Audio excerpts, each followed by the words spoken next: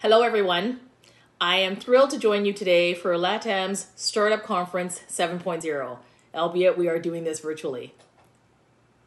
This is a fantastic opportunity to bring together business owners, topic experts, and industry leaders to discuss innovative opportunities between Canada and Latin America, highlighting how we can create good jobs for people in our countries and to help accelerate our economic recovery from COVID-19.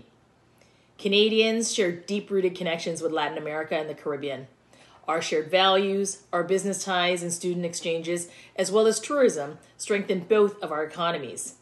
And with over 400,000 Canadians of Latin American heritage and 750,000 Canadians with Caribbean heritage, our strong people-to-people ties brings our countries even closer together.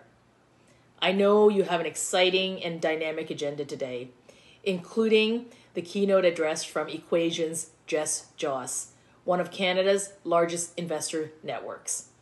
Over the course of today's events, I encourage you to connect, share ideas, and to discuss opportunities between our regions.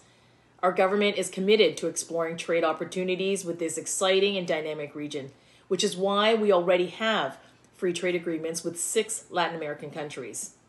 I wish you a successful conference, and I look forward to learning more about how our people and businesses can work even more closely together. Thank you. Gracias. Obrigado.